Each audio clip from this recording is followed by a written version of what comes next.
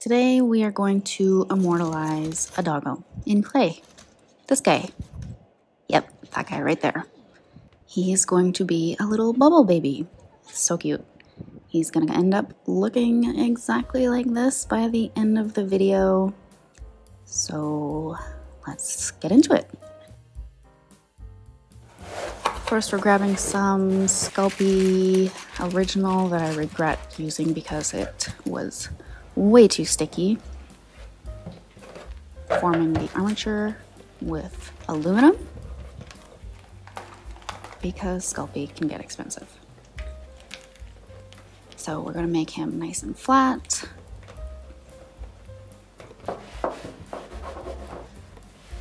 Add some detail with his face, little eyes.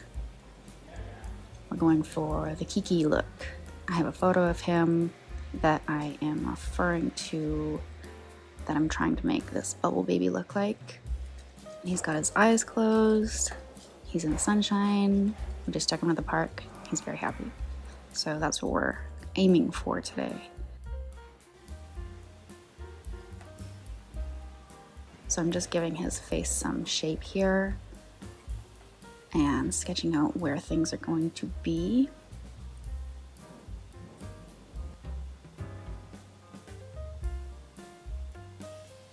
Adding some more dimension.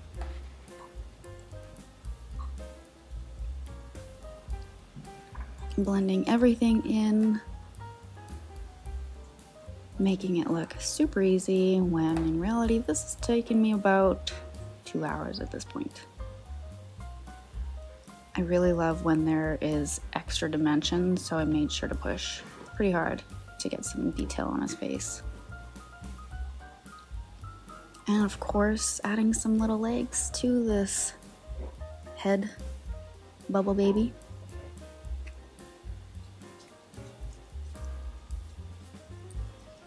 And I obviously can't finish this without some little toe beans.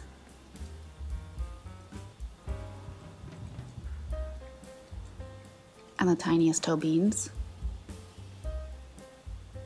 Some big floppy ears, of course, to finish it all off.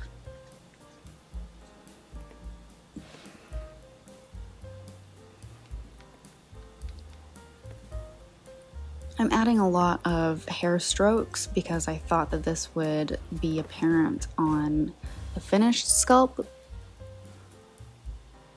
Some super sculpey because they did not attach to his body like I had hoped they would. And some burnt little toes. I'm just sketching out where I want the paint to be, the different colors. First coat, I'm just going in with basic black and basic white, and I'll add dimension in a minute. So now I'm doing a mix of white and black to give him a little bit of dimension. He's gotten a little bit of white throughout his black with age. Those little hairs off of the brush made me just as nervous as they're making you right now. And this is probably my favorite part, the little toe beans.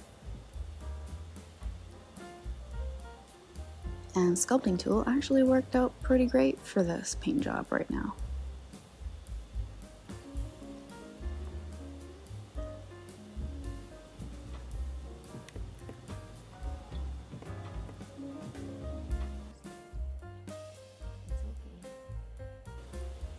Being very delicate when in the end, I really didn't need to be. You'll understand when you see.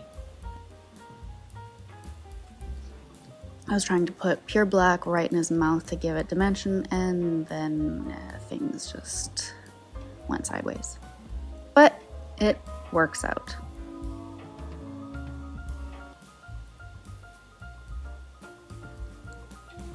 This is really where it kind of started to come to life. Is when I started feathering in some hair strokes. If you think you're done, keep adding detail. He's got the cutest little Dalmatian spots on his legs, so I couldn't miss those.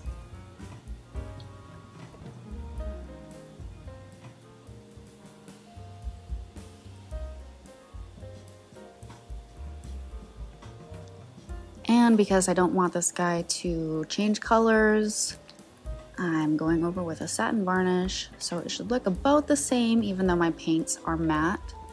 Yes, I'm just as nervous as you when it comes to the bubbles. And here is what the finished pupper looks like. I think he turned out great. He bears a very striking resemblance to the actual doggo in question. I love him, and I can't wait to do the next doggo. That'll be in the next video.